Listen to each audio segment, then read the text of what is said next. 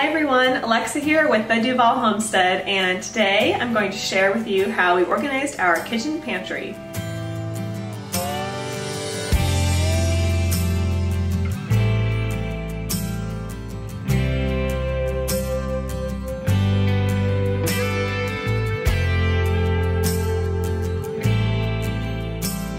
I live in the kitchen. I cook dinner for my husband and I every single night. We have breakfast here at our homestead and sometimes lunch. And so it's really important to me that everything in our pantry has a purpose and gets used often. I also did this for our spice cabinet organization, and I'll link that video below. So I did a tutorial just like this one on just the spice cabinet, which we had 2 spice cabinets in our kitchen. So I did all of this for our spices, our smoothie ingredients, so chia seeds and flax seeds and protein powder. And then I also organized our essential oils, vitamins, and tea. So all of the really small items I did in a different video. So I'll link that below if you want to see that one. I really only need a few key ingredients to make dinner for my husband and I every night. We do homemade dinners from scratch, smoothies and farm fresh eggs in the morning, and lunch is either leftovers or we make something different as a meal. So some of the key ingredients that we can't live without in our pantry are flour. I use all-purpose flour at least once a week. Every week I make chocolate chip cookies for my husband and I. We like to have dessert after dinner. So that's the flour I use for that. I've always done that. And recently we've been using the flour for sourdough starter. So we have a sourdough starter and we make pancakes and all sorts of stuff with that sourdough. We also have been making bread, and so I also have some bread flour that I've been using for that. Another couple of key ingredients that we use a lot are sugar. So brown sugar and white sugar. We buy organic brown and white sugar. Another thing we're keeping in the pantry are beans. We have several types of beans up here that we can soak overnight and use to make chilies and soups and other dishes with beans. I like to keep a lot of this stuff on hand even though I may not use it every day, because we have some really crazy weather where we live and you never know when you could be snowed in, or we also get some flooding. So it's really important that we have a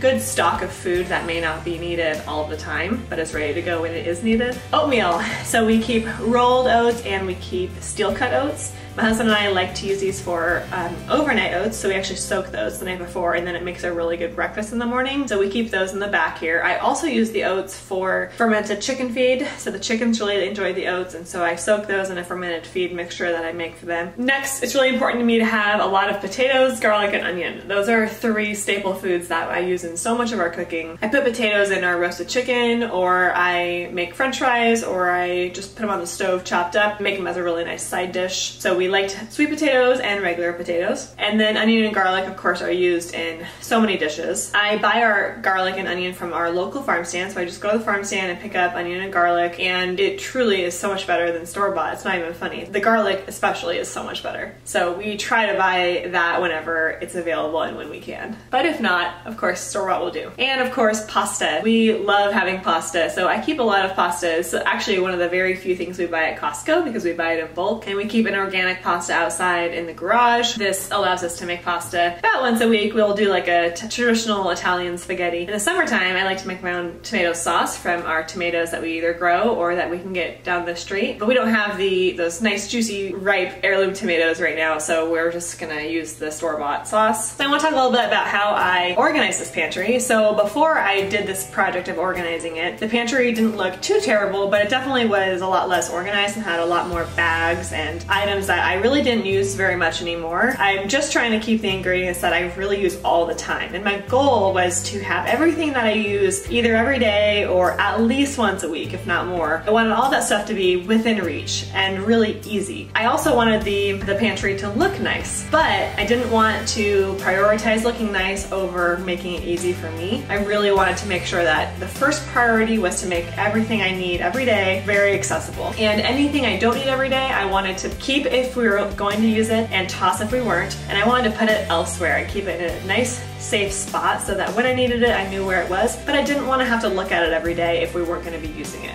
First, I cleaned the pantry out. So I took everything out, and I only did one shelf at a time because this actually took me a few days. And the first thing I did was I cleaned the shelf. These shelves hadn't been cleaned since we moved in, and I was looking up in the pantry and noticed that in the upper corners of the pantry there were some serious cobwebs and some weird, it looks like water damage up to the wall. So this was a really good thing, and actually this is why I couldn't finish this project in one day, was because we noticed some other things going on. And we actually did have a water leak, which we had seen before, but we didn't know that it had spread to the pantry as well. So don't worry, it was all dried up by the time we saw it, and it's been addressed already. So it's important to kind of look up at your ceilings every now and then. I know that probably sounds obvious, maybe it is to you, it wasn't to us. So I got the vacuum out and I cleaned the cobwebs, and I also rotated the shelf. These were wooden shelves and the owners painted them with white, and I noticed that they didn't paint the edge that went along the back wall, so it was still that raw wood color, and I thought it was actually really pretty. So I turned the shelves around so that that wood now sticks out. So I thought it just looked a little more natural, but I'm really glad that I took the shelves apart so I could understand that. Next, I took all of the baking goods. That was one of my biggest priorities, was organizing the baking. So we do a lot of baking, and today is January, so the last couple months, December and November, were the busiest baking times for us. And we used so much flour and sugar and baking powder and baking soda and sprinkles and just all of the baking things. So I got these large organizational containers off Amazon, and I'll leave the links below for some of the items I'm using here. Some of them I got a long time ago, so I don't think I have a source for them, but these containers are definitely on Amazon and they are lifesavers. I only bought a few of them. I didn't buy them for everything because I just wasn't sure if I would need them. The next thing I did was I took mason jars, and I got actually some bulk mason jars from a neighbor of ours on Facebook Marketplace for I think $10, and I got like 50 mason jars. So I just used those kind of randomly, but I had this white pen that I wrote on each mason jar what it was, and it's a washable pen for glass. And I used that for a lot of small items. You'll see cranberries, pumpkin seeds, almonds, clove, bee pollen, elderberries, peas. So I organized all of that, and prior to doing that, those were all just in bags. So the amount of bags that were piling up in the pantry were getting excessive, so I was really wanting to just get rid of the bags so I could see what I had.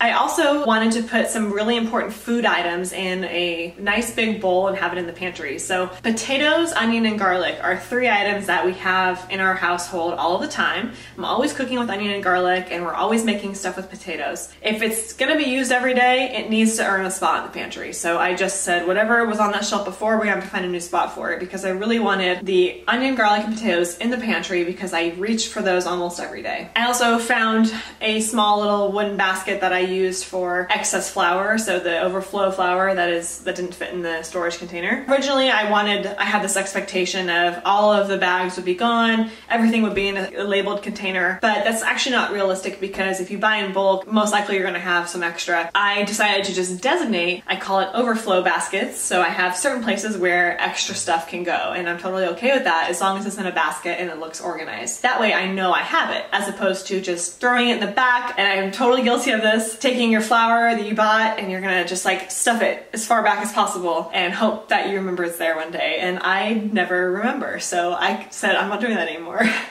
I found this really cute wooden organizer. It says Avalon Dairies, and I actually think I got this from Michael's, but I thought it was really cute and really useful. So I used that to organize some of our other kind of backup items that we use occasionally, like almond milk, some backup bone broth and backup soups, backup taco seasoning, backup almonds. And then I got this large basket to store some other dry items that we don't use all the time. So I have a bag of chips in here, I have some taco shells and some oatmeal. I also have some flour products that I use rarely, so some tapioca, which was used for a raspberry pie in the summertime. Now, my rule of thumb is usually if you don't use it in the last year, then you shouldn't own it unless it's got some special exception. So I did throw away some things like, I think I had corn flour, which I don't even know what I used that for in the first place, but it was over a year ago. And it was gigantic, so I took that out and I had so much more space. More and more, I'm starting to really shorten the list of ingredients that I make stuff with in the first place. I really use the same set of ingredients almost with everything I make, and I love it. It makes it really simple, and I really get to know that ingredient. Like, I get to know the all-purpose flour, or I get to know coconut oil, and I really can use it for so much more than I originally thought. And then at the bottom of the shelf, this isn't very exciting, but we do have a bunch of paper bags for recycling, and this is where we keep our trash bags. So it's a nice tip, because you might think to yourself, oh, you know, if you want your kitchen to look pretty, you won't want to put any trash bags in it and all this like realistic stuff. No, that's not true. You can put the trash bags in a pretty basket. So that's what I did. Next, I tackled the garage. So the garage is just the second level of our pantry, so it is right next to the pantry. So it's only a twist of a doorknob and a arm reach away from me, so it's not far. So I'm saying that because if you're wondering why we have certain items in our garage and you're thinking, that's crazy, you can never, no one would ever go to their garage for that. Keep in mind, it is literally right next to this pantry. So I thought, let's use it as a second pantry. So that's exactly what we did. So my husband built this custom shelf that when we bought the house,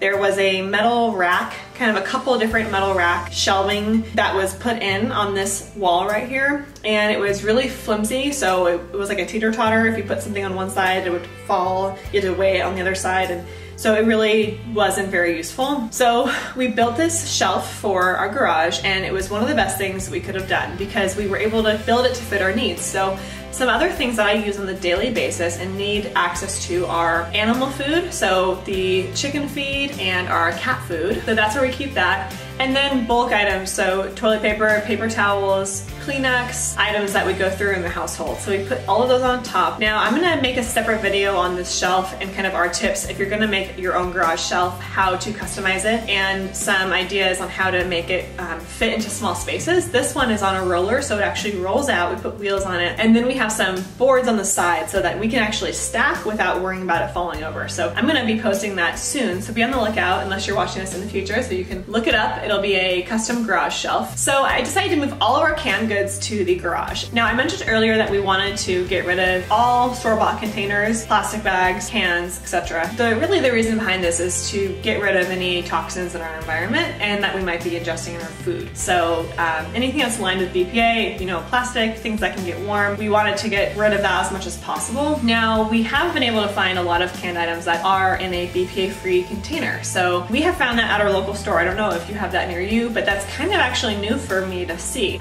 Also Ziploc bags, which they're not even Ziploc, so I shouldn't say that, but plastic bags like freezer bags, sandwich bags, quart bags. I'm able to find all of these BPA free now, which I wasn't in the past. So I'm actually really excited because I was starting to think, how are we gonna store stuff if we wanna get rid of all the plastic? It's just not possible. But Whole Foods and Safeway, if you have those near you, have BPA free everything. So that's really good news. So again, we don't use these cans very often, but when we need them, we need them. So we have some condensed coconut milk in here, condensed milk, a lot of tomato products. Like I said, we don't have any tomatoes right now because it's winter, and just some backup soups, which these are the kind of items that we might end up throwing out, but it's good to have in case we were to get snowed in or something. We actually did run out of food. And that's only come close a couple of times, but I think we've never actually had to dig into these resources, which is good. So we keep all of our pasta here. We like to buy our pasta in bulk, so we've got some organic pasta here because it doesn't go bad. And then we have the chicken food and the cat food, and this little basket is all of the kitties' wet food. So I can just reach in here every day and grab what I need. So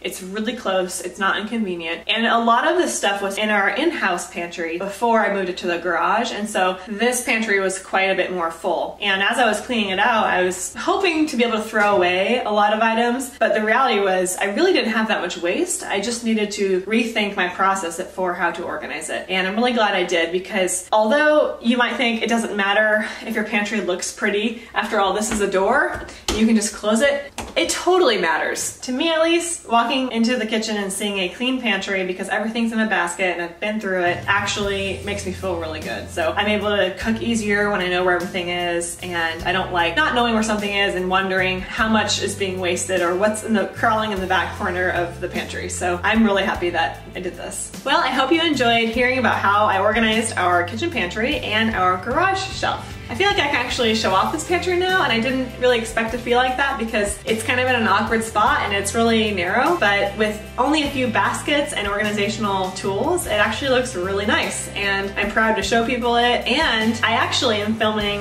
this end part of this video about a couple weeks after I started the pantry organization because that's just how it worked out. And I can tell you that I've been using this pantry for a couple weeks now, and it works perfectly. So you know you've done it right when you don't have to change it to use it. So if you find yourself organizing something and then you're like, now we have to put all the other stuff back, then you didn't do it right.